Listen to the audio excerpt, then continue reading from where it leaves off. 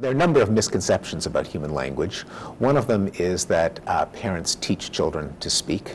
We know that that's not true because children who grow up without speaking parents but with other children can develop a sign language just by spontaneously interacting. We also know that even when children do have parents, they pay much more attention to their peers.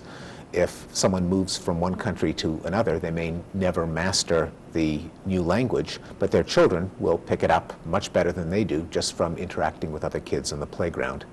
Another misconception is that rules of grammar are things that you learn in school or from editors or English teachers. In fact, there are far more sophisticated rules of grammar that just determine the order of words in our ordinary conversation, much more sophisticated than what your school teacher ever taught you.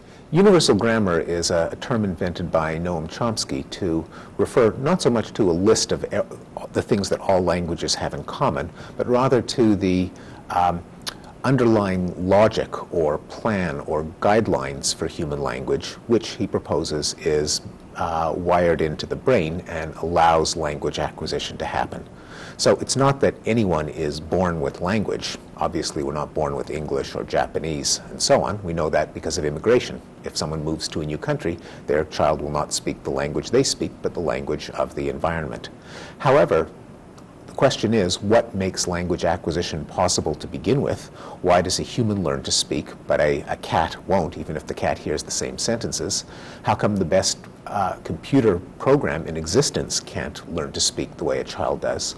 Well, the child obviously knows precisely how to analyze the speech coming from other parents, how to chop it into words, how to peel off rules that order nouns and verbs and subjects and objects. And it's that ability, the ability to hear a stream of sound as being composed of grammatical elements, that you can call universal grammar. The hypothesis would be that there are differences in the precise genes between humans and other animals, just like there are differences in genes between any other two animals you want to compare, and that those genes change the way the brain develops in utero and after birth, that gives the brain the ability to wire itself up in a way that allows the brain to analyze speech or gestures in grammatical terms. So it would be a certain tendency for the brain to develop circuits for analyzing signals from other people